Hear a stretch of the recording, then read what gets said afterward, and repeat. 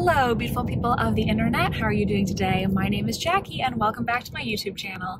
So today's video is going to be a little vlog. We are currently headed to the Jane Austen Festival in Mount Dora, Florida.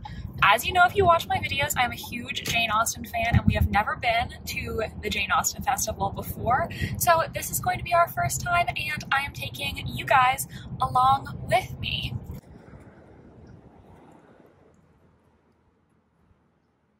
So let's see what's in our goodie bag. Are you all right over there? Yeah, that went going on. I think that's a bookmark, but it already got bent in my bag. A mask, notebook of some kind.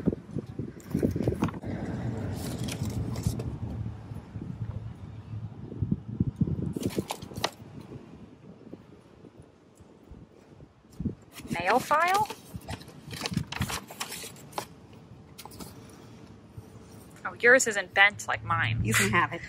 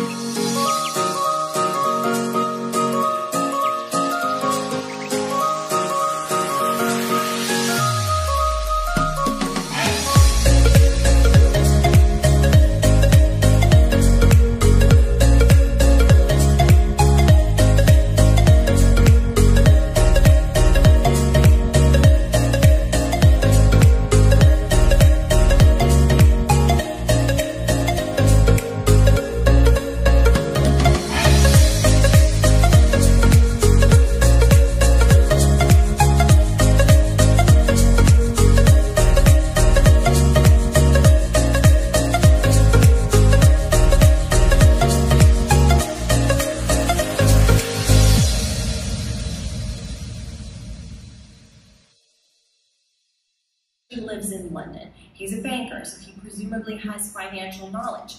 He is also a man when men want to interact with other men in affairs of business.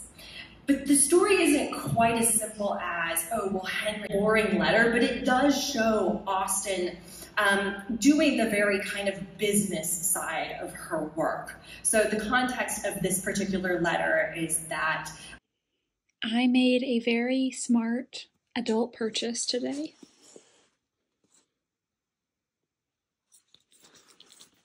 Bookish cats. It was only $3. Like, I had to. Hello again, everyone. So I am here because I realized I did not film an intro to this very quick Jane Austen Festival vlog. I hope you enjoyed. Obviously, I didn't film a huge amount of the festival itself because, like, obviously, you know, there were people there who were in Regency costume, but I'm not going to ask some stranger if I can film their costume. That would be weird, and I'm way too introverted to approach somebody like that anyway. And I did film a couple clips from the lecture that we went to, but obviously I didn't want to film the entire thing.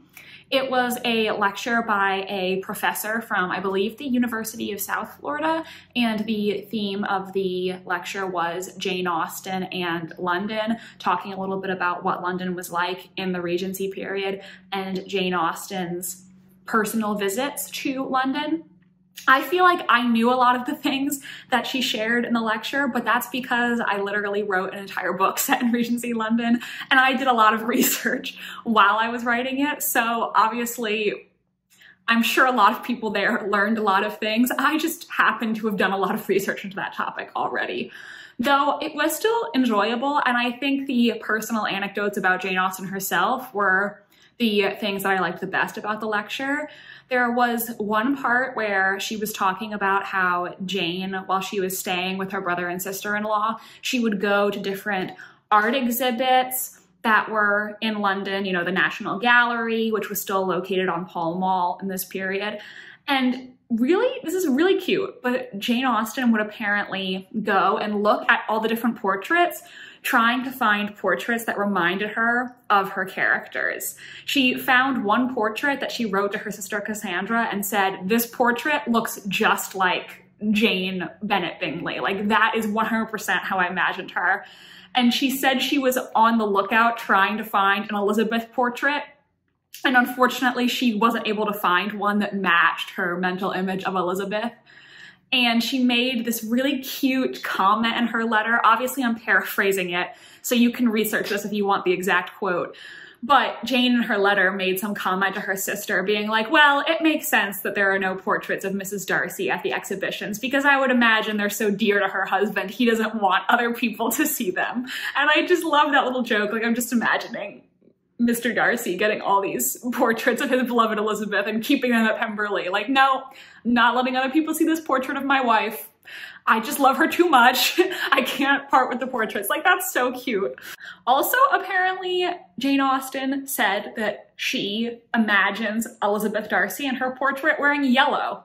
And I never thought of Elizabeth Bennet as a yellow girl, but according to Jane Austen, that's Elizabeth's favorite color. And she said that she imagines Jane as loving green. So that was interesting. I didn't know that. It was a fun day and we had a good time also walking around Mount Dora between events. We went on the canal cruise, which was part of the festival, and that was a lot of fun. So if you ever find yourself in Florida around the time of the Jane Austen Festival, I would recommend going to it. It was fun.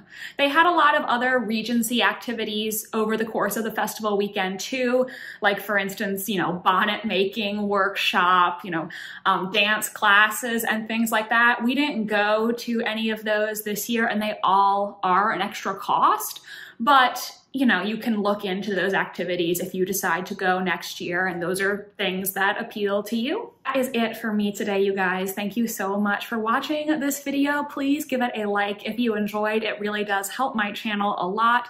And please subscribe to my channel if you want to see more from me. I post new videos every Wednesday and Sunday.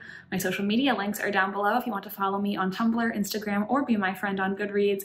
Thank you so much for watching, and I hope you have a beautiful rest of your day. Bye, and I'll see you next time.